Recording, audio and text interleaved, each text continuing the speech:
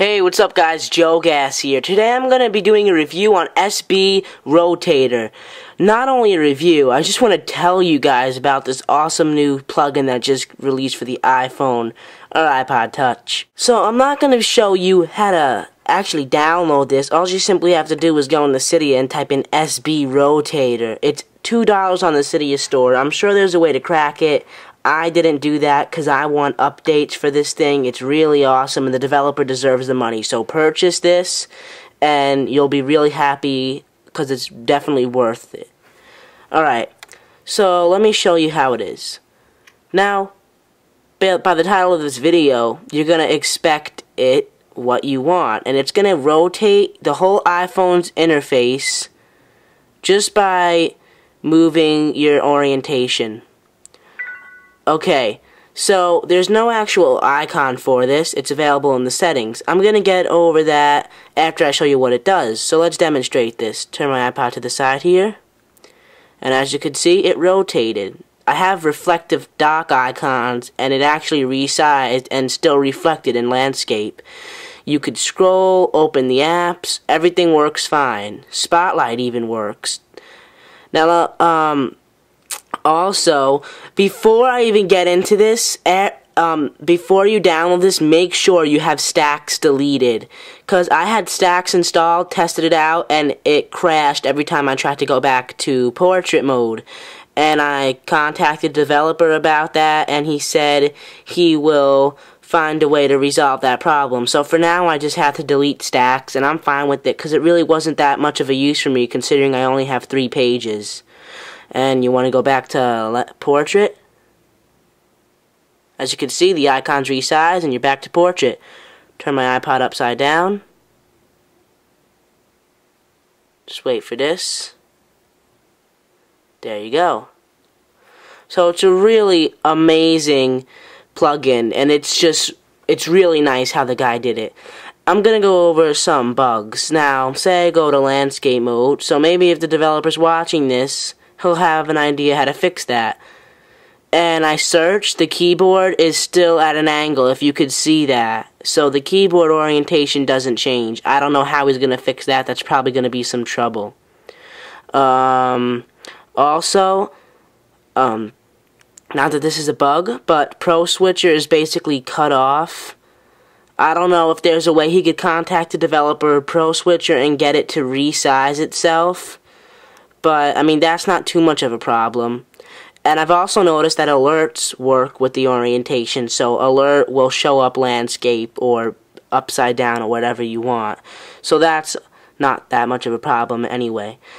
Now, let's go into the settings and show you how you could actually control this. So, as you can see, you're going to see SBRotator there. You could either enable it and enable background rotation, which I'll show you later. Background behavior and icons behavior. So it says, if it's in landscape mode, make the icon 70% smaller and the dock 80%, or 70% and the dock 100, or 100% and just rely on how much you've shrunken your size by the plugin known as shrink, which I'm not going to get into. For those of you who know what shrink is, you know what shrink is and you know what that means. But he recommends just to leave the default checked and it works fine. Background behavior. You could make it so it rotates and crops it, or use lock background-w.jpg. A lot of you are going to get confused. He posted on his Twitter, in order to make this have to do anything, you have to upload an image with that exact name to a certain location via SSH. I'll have the developer's Twitter in the description if you're interested in that, but I'm fine with rotate and zoom. Now for background rotation, let me turn that off for you guys and show you what that means. Now if I go to landscape mode,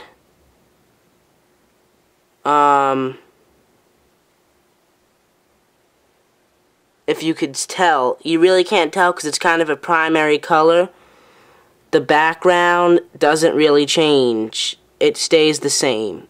So, I mean, like, if you had a really bizarre wallpaper, it would stay in portrait mode when you went to landscape. So I can't really demonstrate that. I'm just going to keep that on. And obviously, rotation disabled. It's just going to totally disable the whole plugin. Now, nothing works. Obviously, I do want that plugin, but say you're on your bed or something and don't want it for that purpose.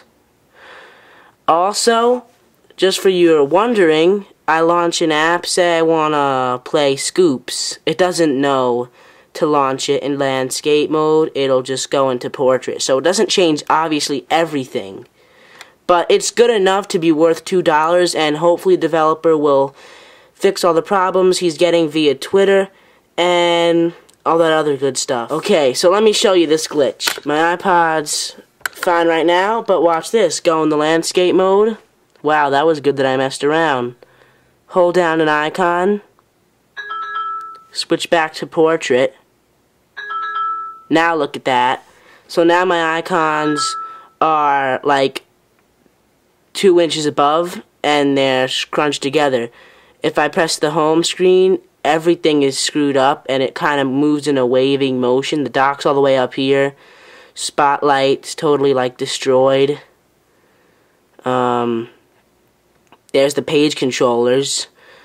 But if I go back to landscape, go back to portrait, it fixes the problem. So it's not like a big thing.